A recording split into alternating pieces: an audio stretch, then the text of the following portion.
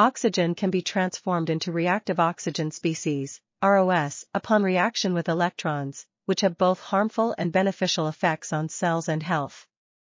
While prolonged exposure to high ROS concentrations may lead to nonspecific damage, low to intermediate concentrations exert their effects through regulation of cell signaling cascades.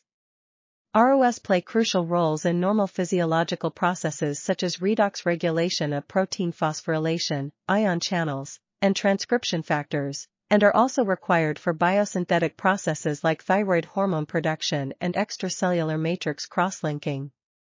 There are multiple sources and degrading systems of ROS, and diseases caused by a surplus or lack of ROS can have different clinical outcomes. Specific inhibition of ROS-producing enzymes is a promising approach for treating diseases caused by a surplus of ROS, while antioxidant supplementation may be ineffective due to its late, little, and nonspecific action. This article was authored by Katharine Brieger, Stefania Schiavone, Francis J. Miller Jr., and others. We are RTCLTV, links in the description below.